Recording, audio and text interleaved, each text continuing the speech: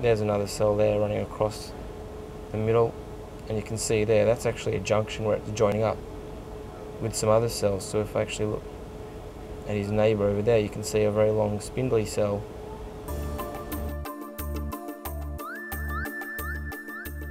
Daniel Blaschke is doing research work on stem cells. What are they exactly?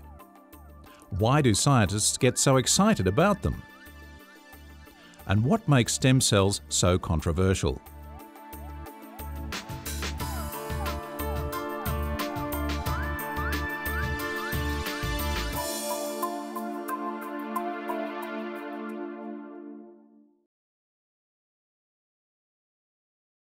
To get a handle on what stem cells are, we first need to know what cells are.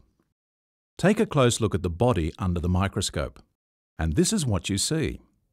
Countless tiny building blocks called cells. All of our tissues and organs are made of different kinds of cells.